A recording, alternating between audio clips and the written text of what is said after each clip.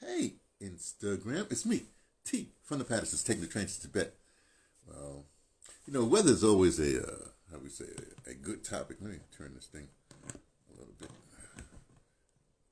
this way. Okay, weather's always a good topic. I mean, everybody talks about the weather because the weather always changes. So you talk about changes, you know what I mean? And it could be one, like for instance, going into this week was hot and good. Summer's here. Planting is going well. Blah blah blah blah. Yesterday it was kind of cold. Okay, fine. An anomaly. Let me put it away. Neil deGrasse Tyson explained weather one time. He says it's like you're walking a dog. You know what I mean? You got him on a leash, right? And the weather's like you sort of going that way. You could predict, because the dog wants to go that way. But you got him on a leash, so the dog is meandering here and there. So though you got this trajectory, big word, I like them big words. Got the trajectory, brother probably know what it means, but it sounds good.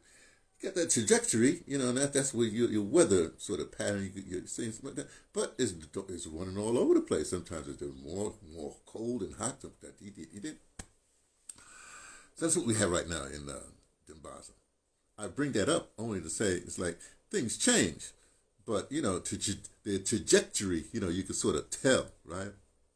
Well, look, this is a tirade, and it's a Tuesday. So usually it's about the U.S., because, it's Tuesday U.S., Wednesday is World Day, Thursday is audio drama. Hey, here we go. Friday is like whatever I missed the week of, whatever, I don't know, figure out. Saturday is whatever comes to my head. Sundays is like, it's stuff. And Monday is me day. So now we're here on Tuesday, right? Okay. Now, the whole big thing is like Barack Obama comes out of whatever he comes out of from Richard Branson flying on his behind to he landed. Boo! He landed. Boo! Richard, I guess, was right behind him, landed with him. Boo! So, it must have been a hard landing, because the boy then lost his mind. Look, if you didn't grow up in a culture, like for instance, I didn't grow up in a closer culture here. I'm in the middle of I'm in a stronghold for closer culture. This is the Eastern Cape, right? We got more forts in the Eastern Cape because there was a lot of fighting. There was a lot of fighting. The closer people, everybody gives the whoever this, Nah, you don't mess with the closest. I'm just telling you, okay? Letting you know, right? So I wouldn't come in here and presume to start talking closer and doing slang, like for instance, a friend of mine who always says, a lot of people, they always say, South African phrase, they always say shop, it's like later. It's like I say later, they'll say shop. Well, shop just means like at the end, it means something, right? But I don't use the term because I don't feel like I'm a part of the culture. In fact, what I do is I double down on, Black American culture, but we won't get into that right now. The point is, so if you didn't grow up in the culture, i.e. you grew up in, I guess, Hawaiians, they used to be black. They were black when they first got, because they had the black king and queen, and then the colonizers came in, but it's still, it's an altered reality, you know what I mean? So if you grew up in Hawaiian culture through high school, and then your whatever years you go to Indonesia and you live in a compound with a big time Indonesian who's part of the you learned to and so Hawaii, I don't think you have a lot of black girls or black situations, even though you're on a basketball team. Well, there you go. But it's not a black basketball team, so it's good. See what I'm saying? And then you go to Indonesia, so you with the Indonesians, I go to India, I don't be running around trying to be Indian. Well, I can wear the longi and I can put, I wear something on my head, or because I do that anyway. But I don't be perpetrating that I'm Indian or Hinduan. I guess it's supposed to be Hinduan. Indian is, if I was the Indians, I would change. Never mind. I don't run around thinking I'm Hinduan, or any other derivative. I don't think I'm a Tamil Naduan, even though I look Tamil. I could go for a shave and put it along here, ride the bike, and they speaking to me in Tamil. I don't look like I'm Tamil, And so anyway, so Barack Obama lands, boom, loses his mind, or thinks he's all that, and as we used to say in black culture, and a bag of chips, you know. But he ain't. So now he come and he try to get on the see, everybody calls it the pound cake speech. That's when Bill Cosby, he had been out of touch with the real black community for a long time. So now he comes on this high horse. I like to say that. High horse, like a high horse. You got a horse. You see the peasants. You know, you see the multitudes. You're on your horse is really high. Everybody sees you. You know. Meanwhile, horse is pooping all over the place. So people, you know, and then you say blah blah blah. You do the what do you call that? Explanation, a declaration. You know, and you tell people what they should do. Now remember, you're riding a high horse. It came from your big castle. You know, so you don't really know what's going on. You're not hanging with the downtrodden. Then you go say, and my brave fellowins. Fellowins, we got to do this. Fellowins, we got to do that. Why? Because it's good for the castle, right? And then you right on, right? So I don't want to, I don't like to, another horse thing to hear. I don't like to beat a dead horse. But Obama a dead horse. I know you think, let me put it this way. Richard Branson was riding on his high horse, Obama being a horse, and he done rode that boy to death.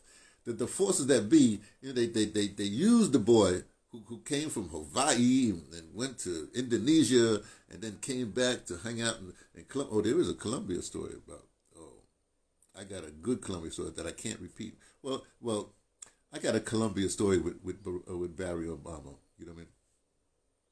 I'm going to tell you real quick. This is a shortcut, right? There was an incident at City College. I say Columbia. Well, he was going to Columbia at the time, you know. At City College, they needed somebody to deal with something and so they wanted a black person to somebody who knew law, and so they tried to hire Barry Obama to do this, right? He was Barry back then. Barry Obama to do this, right? And they hired him, right? And the boy came one time, then he didn't show up. It was a black situation. So he didn't do the bidding. I guess he was still hanging out with the white girls then. Anyway, because he was in New York, he didn't get to Chicago yet. He didn't get black till he got to Chicago, and went to a black church. And going to a black church will bona fide you up. Bona fides? Yeah, bona fides you up. But once you get that endorsement or you get that blackness, and then later on you jettison that blackness, so you go right back to, I guess, Indonesia, or you go right back to Hawaii, or you go back to the white girls. You go back to something, right? You know, it don't stick. If you go to a church a couple of times, it don't stick. I'm just saying. I mean, this is a little aside. I grew up Catholic, and I'm an eclectic pluralist right now, but don't worry about that part, right? But when I'm back in the States, when I go to Virginia, my sister's church is St. Mary's. Oh, it's a basilica now, right? So it's a black basilica. So I got bona fides, you know. If I go back, you know, and I go to church with my sister, you know, it's the only black American African basilica in, you know, Catholic basilica in all the world. So anyway, Jedediah Wright's church is like it's a black liberation church. Gee. That's what it is, you know. Anyway, so the boy must have, I guess, and then all the time when you're in the White House, you keep on inviting celebrities. You know, you keep on inviting celebrities. You know, you can't invite somebody like, from where the downtrodden, right? And so you surround yourself with celebrities, and they're all doing it. Hey, the White House, the White House that black people built. And so now you feel like, hey, I got some, you know, I got the basketball players, which, I'm sorry, I got to go off again. The worst thing that was ever done, one of the worst things that was ever done, it wasn't his fault necessarily. But, you know, when that incident, when the basketball players was going to go on strike, basically, to highlight, you know, injustices done to black folks in general, and they had this decision to make. And so, because, you know, all the players, they were enamored by Barry, by the talker, by the lecturer-in-chief, right? They said, well, what should we do?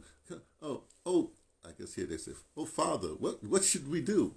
Right? And so LeBron was the big man, and you know, the So he came in. He said, "Well, I tell you now. Of course, the basketball players did not do their due diligence because if they did, they would have known that Barack Obama, he was named as the African face of basketball. In other words, they want to get all these black Africans, or black guys from Africa to, eventually be the replacement for all the kids that had to come from the ghetto and blah blah blah blah. Right? And so he did. So the LeBron and I guess the brothers, the real brothers, the basketball playing brothers. I guess that's what.